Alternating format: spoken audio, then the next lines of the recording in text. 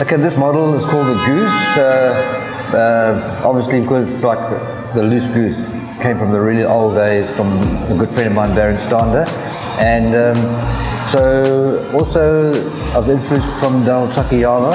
So it's got a little bit of volume in the nose. It's got almost like a 50-50 turned up and turned down. Soft rails throughout, and lowish rocker with a bit of extra rocker in the tail.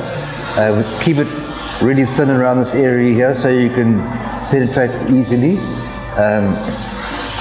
The outline, it's got a fullish outline throughout, just pulling into tail a little bit, and rails really soft.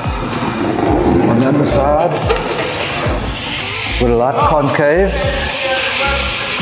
going into a little bit of a double concave into a V in the tail, and then we give it a little bit of extra tail lift just to help it pull it around. So as you want to bring it around quickly, the tail lift helps you whip around, and you can turn it again and run back onto the nose and hang 5, hang 10.